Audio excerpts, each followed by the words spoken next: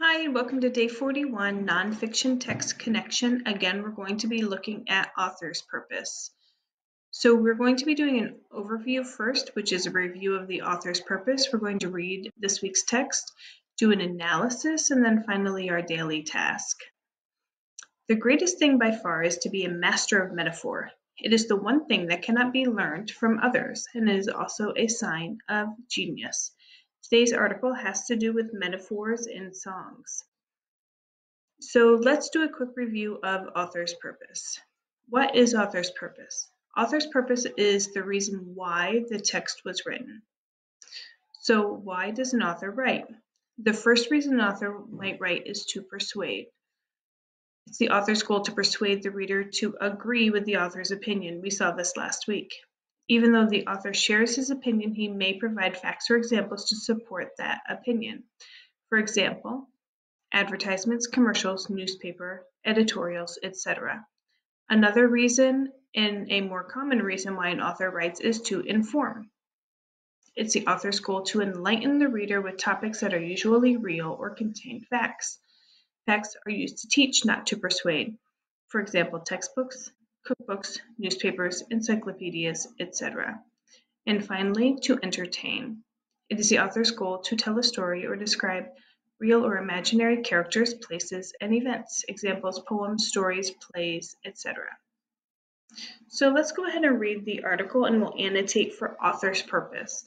We're looking to see whether this article is meant to persuade, inform, or entertain. Finding metaphors in hit songs and poems. Poems and songs often use metaphors. A metaphor makes a comparison between two things. At first, things may seem to have nothing in common. For example, he is such a pig is a metaphor. You might hear someone say that about a person who eats too much. I'm going to go ahead and underline poems and songs often use metaphors because it speaks to the main idea of this text.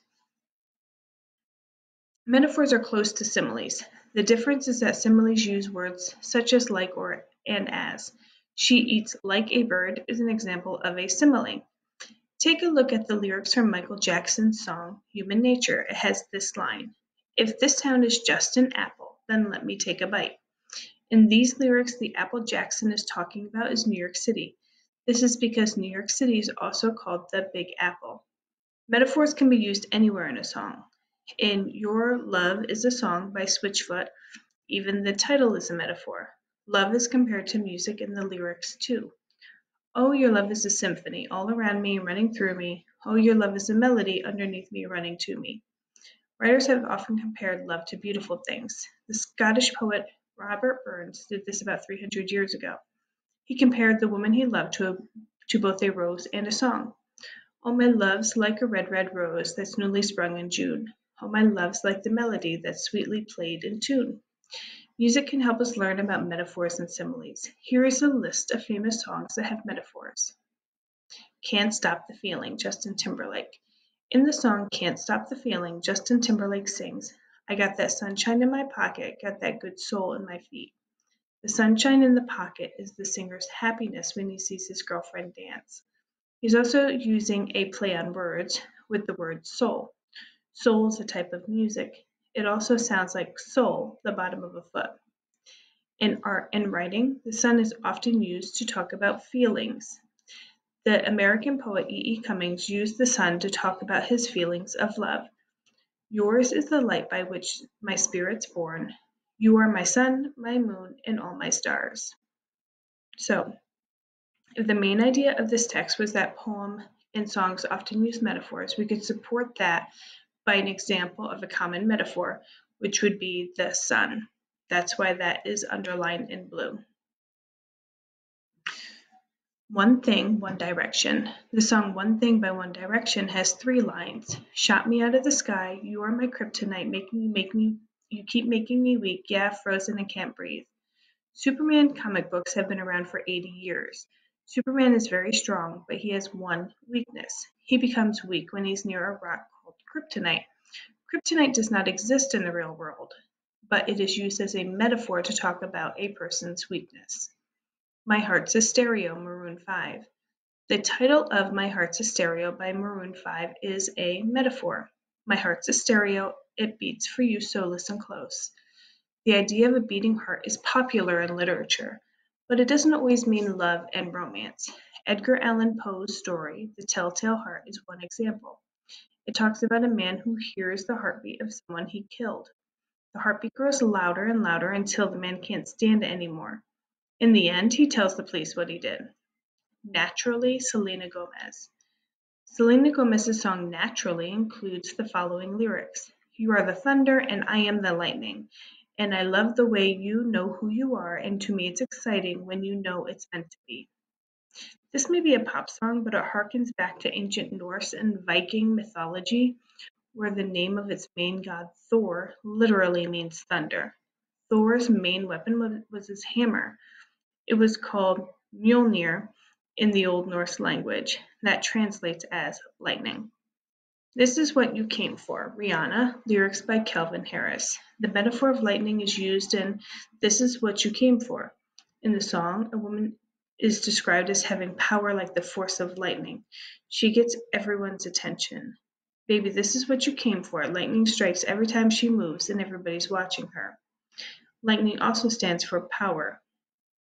The American poet Emma Lazarus wrote about it in The New Colossus. Here at our sea-washed sunset gates shall stand a mighty woman with a torch whose flame is the imprisoned lightning, and her name Mother of Exiles. The woman with the torch is the Statue of Liberty. This lightning torch stands for her power as a friend to anyone who comes to America. Sit Still, Look Pretty, Daya. This next song is by Daya. She sings about not being a puppet. She says she does not want someone to pull her strings. This means she does not want someone to control her. She also uses a metaphor when she calls herself a queen. She does not want to be ruled by a king. I know the other girlies want to wear expensive things like diamond rings, but I don't want to be the puppet that you're playing on a string. This queen don't need a king. Holy, Florida Georgia Line. The song Holy by Florida Georgia Line talks about angels, but this is not a religious song. The singer talks about having a strong belief in his lover. It is not as strong as a belief in religion. You're an angel, tell me you are never leaving, because you're the first thing I know I can believe in. Adventure of a Lifetime, Coldplay. Coldplay's Adventure of a Lifetime uses a metaphor too. Turn your magic on. To me, she'd say, everything you want to dream away. Under this pressure, under this weight, we are diamonds. Here the singer compares a relationship to how diamonds are made. Diamonds form under strong pressure below the earth. Coldplay are saying that the pressure of a relationship can lead to good things. It will lead to something as precious as diamonds. 1. U2. In U2's song 1, the band sings about love and forgiveness. The song has the lines, love is a temple, love a higher law. Love and law have an interesting connection. In the Middle Ages, the word love was thought to be equal to law. Love was also a metaphor for exchange. In other words, love meant giving while getting as much back. So I'm going to go ahead and put a box around the paragraph. Here the singer compares a relationship to how diamonds are made, because that's going to support the main idea of the text. So your daily task is to fill out this graphic organizer today after you read the article and annotate the main idea. So you decide whether the author's purpose is to persuade, inform, or entertain, and then provide evidence from the text to support your choice. You can use one of the annotations that I provided you if you did them along with me. Also, how does the author feel about the topic? So obviously the topic of this article is metaphor. So how does the author feel about metaphor specifically in songs? And then provide evidence from the text to support it. All right, thank you very much. Have a nice night.